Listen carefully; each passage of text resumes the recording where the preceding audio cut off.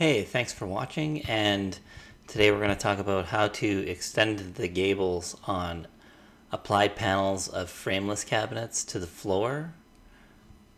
So for us, we do applied panels everywhere for our frameless cabinets, and I just want to show you a quick way to run it to the floor. So if you go to, for instance, this one, this is how it comes in standard, high from the floor. If you go to the shape tab and then you go to here, adjust side, and you make sure that you've selected the applied door here. You go on the bottom edge. Our toe kick height is 4.75, so that will extend it to the floor. This side as well.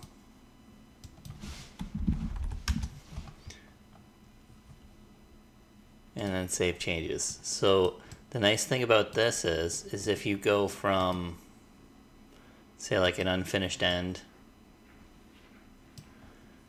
and then back to a finished end, it'll keep that number in there, so you can always have it.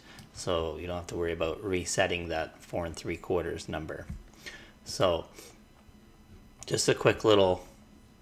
And then if you save it in your library, that way it'll always be there for you like that. Alright, thanks for watching.